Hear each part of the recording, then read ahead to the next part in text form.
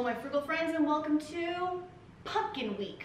We are going to kick off this week with step number 1 in making all things pumpkin and pumpkin spice for the holidays, and that is cooking your pumpkins. Now, I grew all of these in my garden this year. They've been out as decoration for Halloween, and now it is time to cook them up and make delicious morsels for my family to eat. So I'm going to use my trusty Instant Pot, hack them in half and throw them in for a little while, and that's how I'm going to roast them this year because it's way faster and easier than trying to deal with the oven. So let's get started.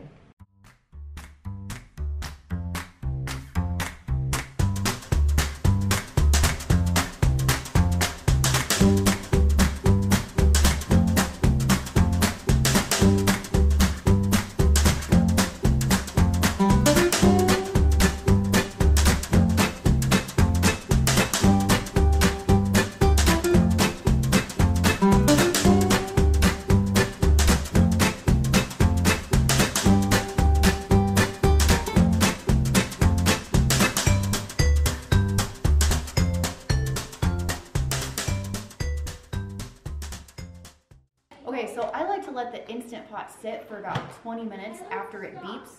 So you're looking at a total of 40 minutes, but it's pretty hands-off.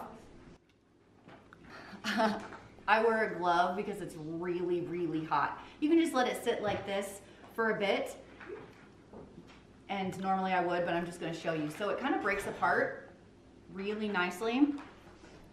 So this piece just broke off. So here's a nice piece I can get out. And I just get a spoon, and like it just falls apart, right? So you just get a bowl, scoop out the flesh into your bowl, and then throw away the skin. Clearly I've done a couple of batches already. Once you're done scooping all of the pumpkin flesh from the pumpkin, we are going to incorporate the food processor, one of the best tools in the kitchen. This is just a Ninja brand that comes with a blender thing. And if you need to add a little bit of water to make it smooth, that's okay. But be cautious on the water. You don't want liquidy pumpkin later.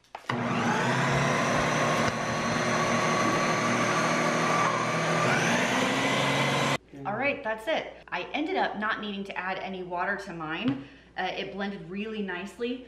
I have quite a few containers, this one and this one and this one, of all the pumpkins that I started with today, but we're gonna need it all to make all of the pumpkin goodies for the rest of the week.